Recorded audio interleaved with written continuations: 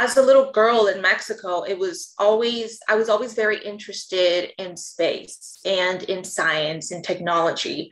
But everyone around me, family, friends, teachers, I just kept hearing the same thing. That's not for you. That's not for little girls.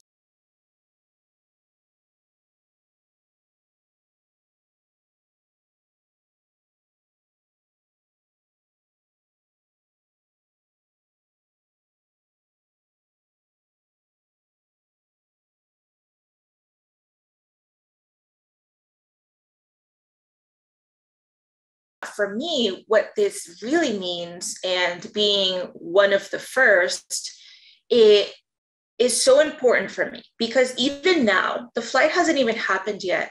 And yet, I've been getting messages from people saying, my little cousin saw you on TV and turned to me and said, I can finally do this too. I can also go to space like she's doing.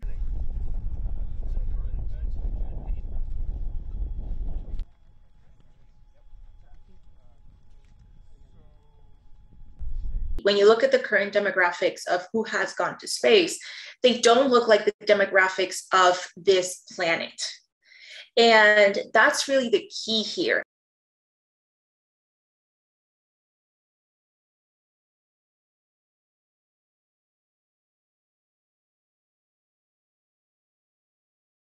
I want a little Mexican girl who looks up at their parent and tells them, I want to go to space. And that parent, their reaction isn't, what do I do? What do I tell them? That's never happened. That doesn't happen to us, but rather it's, well, many people have done it, so you can do it too if that's really what you want. 8, 7, 6, wow, 5. Whoa, oh my God.